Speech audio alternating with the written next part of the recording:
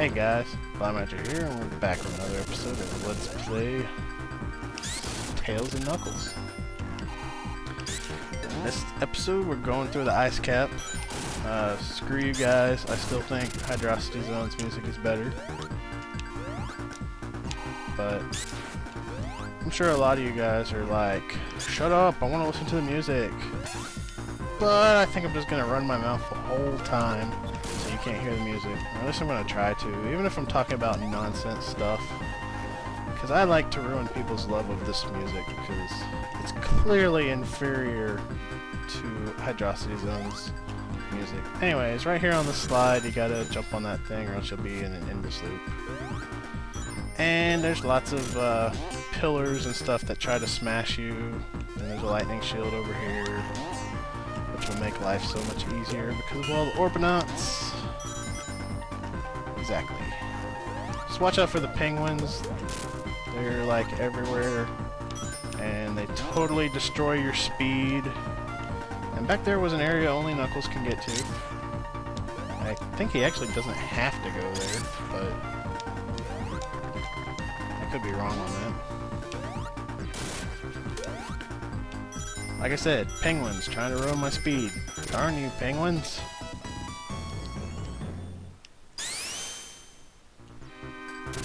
And alternating pillars that will smash you. Icicles falling from the ceiling that you can use as platforms.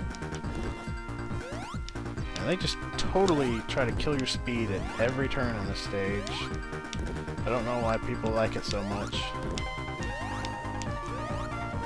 Well, it's got a lot of platforming. Even though Sonic wasn't meant to be the uber platformer game. It's, you know, more Mario's deal.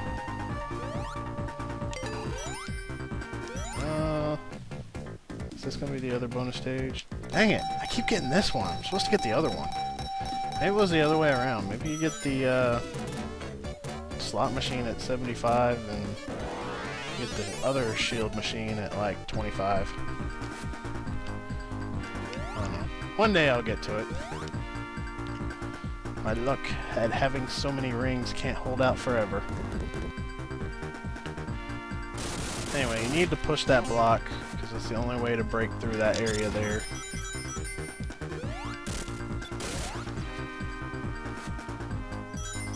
And you're going to continue running through here. And again, penguin trying to kill my speed. Darn you, penguin. I don't even know what their actual bad nickname is. I bet it's something like chili or something. Something totally pun-tastic.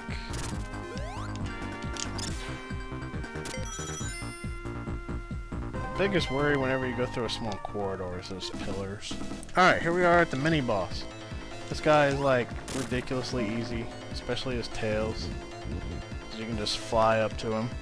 Just kind of go back and forth, and then shoot off these things into the sky, and then they'll rain down. And then he'll let you get like 2 hits on him.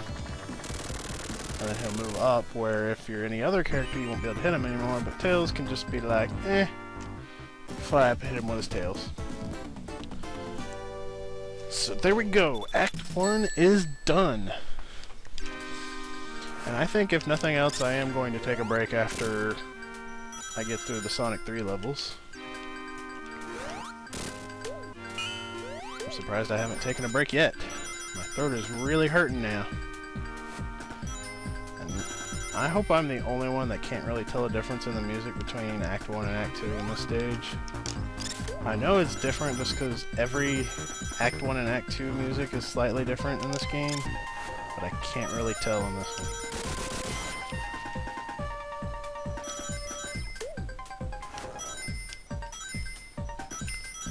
And these springs here use the same theory behind the cylinder in Carnival Night Zone. If you get stuck in a snow mound like I did, just spin dash and you'll get out of it. I think there's actually some Robotnik, yeah. I said Robotnik. Eggman monitors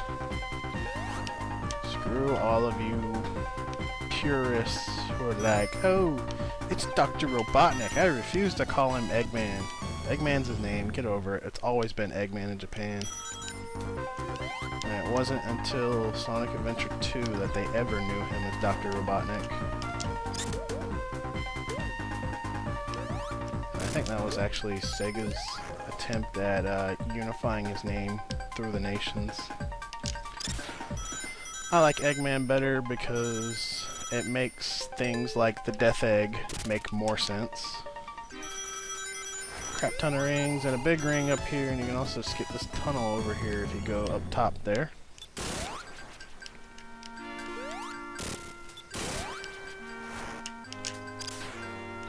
And here we go, boss time. This guy's actually kind of hard, but he has a pattern. Like, I think after 3 times of shooting left or right and then shooting down, he'll do it twice in the same direction for both of them. And then that's the best time to attack.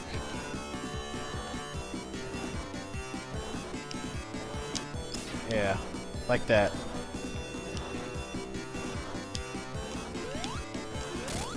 Of course, it's also good to try to attack him as soon as he does the one going down. Aw, that was bogus. That shouldn't have hit me.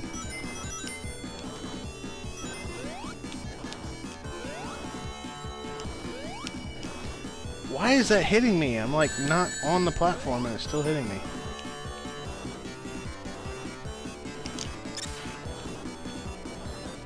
I really hate this boss, for those who can't tell.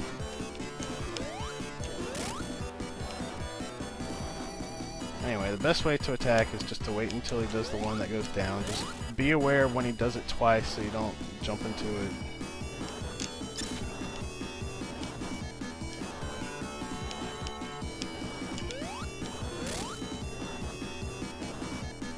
Eventually, he will go down. I know I say that a lot when I'm, like, stalling for time. And now is no exception. So yeah, there's really not a whole lot more to say about it. Until you got, like, 6 hits on him, this pattern's just going to continue.